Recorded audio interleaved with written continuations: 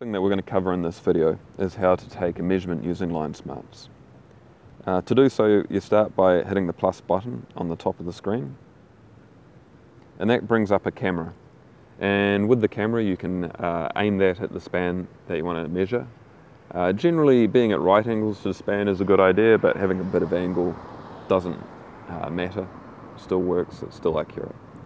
There are a couple of things to note that you want to look at. One, on the top left you've got the green GPS letters. If they're in red, it means that you don't have GPS lock, or alternatively your device doesn't have GPS. So generally though, all you need to do in order to get your GPS is just wait a while for those satellites to be picked up and all turn green, and that means you're good to go.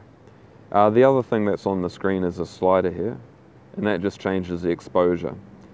Sometimes the automated exposure will mean that the conductors are blurred out like so, and so it's hard to see them in the image.